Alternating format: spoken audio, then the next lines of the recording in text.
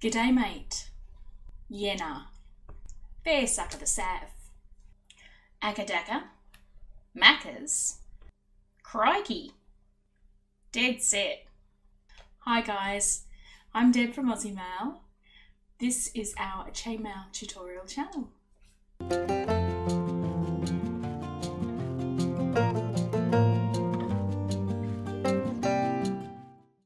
Hey guys, big hello, welcome, g'day, how are you going? Really good to see you here.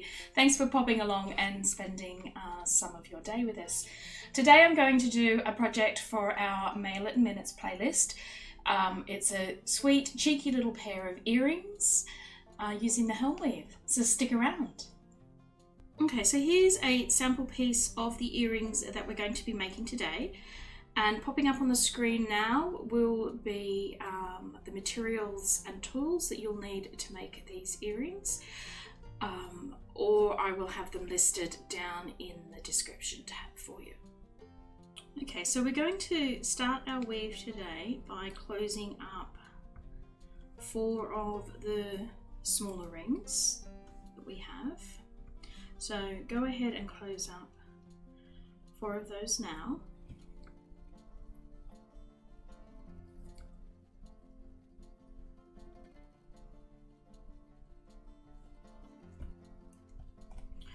And then once you have all 4 closed, take up your large ring and pop the 4 rings that you've just closed onto your large ring. Okay, close that up and repeat with a second large ring.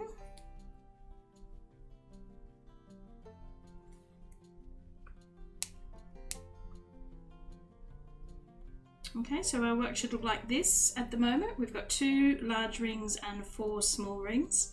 We're going to separate that out so that we've got a pair of small rings sitting on each side of our large rings. And then we want to take up another opened large ring and we're going to create the orbiting ring in the helm weave. And to do this, we're going to slip our large ring in between these 2 large rings here. So we're not actually going through them, we're just slipping between them, popping out the other side and going to encircle the small ring. So I'll show you what that looks like. So we bring it just in between, keep sliding all the way through till you pop out the other side. Okay, so we haven't actually gone through any rings there, we're just sitting in between the large rings that are already in the weave, and then we're going to close that up. Okay, so this is an orbiting ring because it orbits around the small rings in the weave. It actually doesn't go through any rings. Okay, so once you've done that, we want to put another large ring through that end pair of small rings there, sitting on top of the ring that we just placed.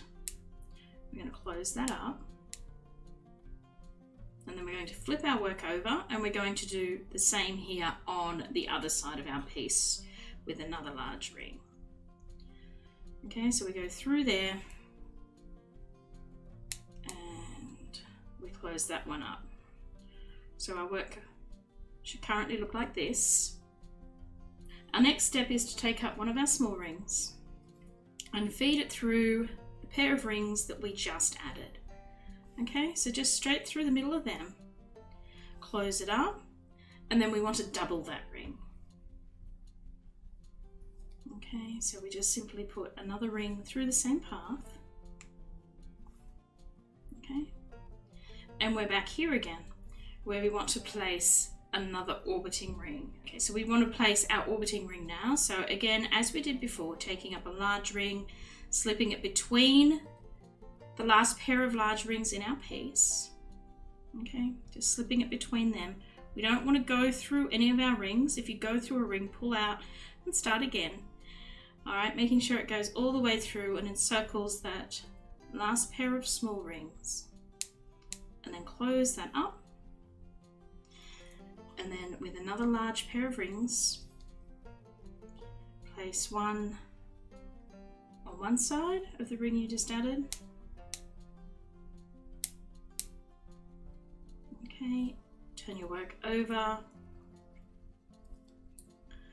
place one on the other side, okay, and then we want to add another pair of small rings to our work, so we'll just go ahead and do that now. So there's one and two. Okay, so that's our section of helm at the moment. So we've got 4 sets of small rings in our work. What we want to do now is put an orbiting ring on each end of the weave. Okay, so just put it around as we have been doing. Okay, one on that end, turn around and put one at the beginning as well. Okay, so that both ends have that orbiting ring in place. Okay, so that's what our work currently looks like. And what we do now is we want to join these ends together. So we're going to bring those 2 ends towards each other, and with a large ring, we're going to feed it through one pair of the small rings on that end and through the pair of small rings on the other end. Okay, we're going to close that up. We're going to flip our work over, and we're going to do the same on the other side. Going through just those end pair of small rings on both ends, and then coming in and closing your large ring up. Okay, so there you are. You've got your completed helm flower.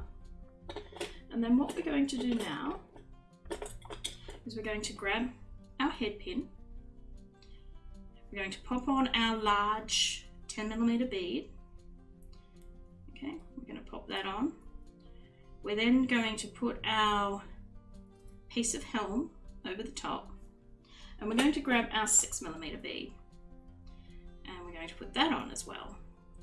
And we want to make sure that that 6mm bead sits down in and snugs in between the maille. Okay, so it holds that maille all nicely in place. You can see that the bead sits down there inside the maille. The small bead is touching the large bead and keeping our chainmail piece in place. Now, if you've got a bead cap, you could pop a bead cap on now. Okay, not completely necessary. That is totally design, up to you. Now, what we want to do is just create a little bit of a loop here.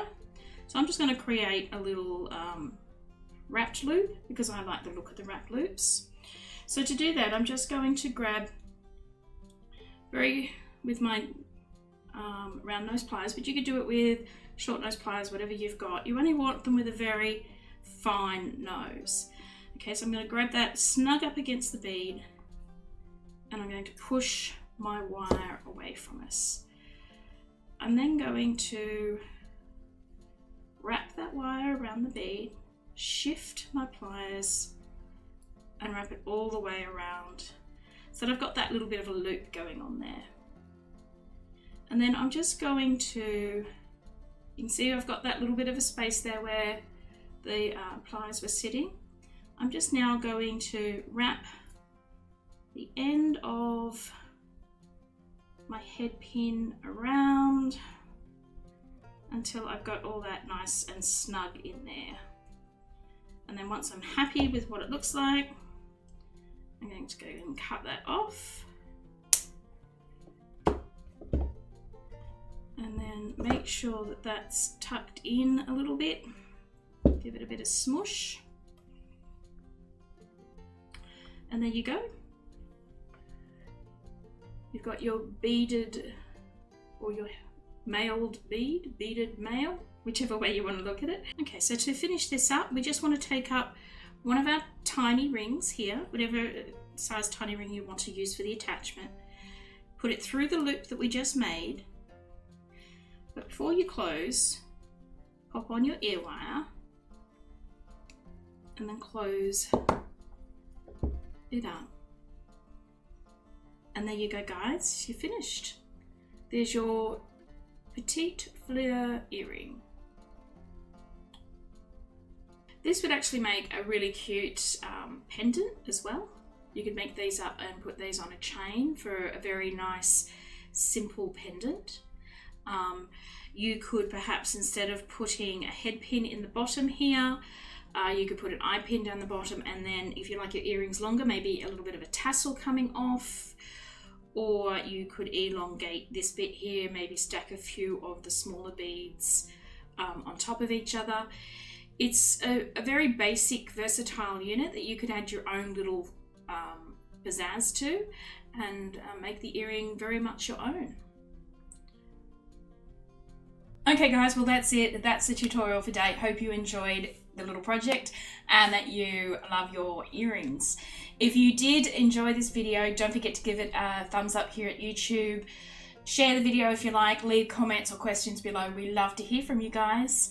If you really love the video and you aren't a subscriber yet, then consider doing that. It really does help us and it gives us more encouragement to keep creating these videos for you. Also, while you're here, don't forget to check out some of our other videos. At the time of recording, there is well over 160 videos on our channels from beginners up to advanced, so you're sure to find something here that you like.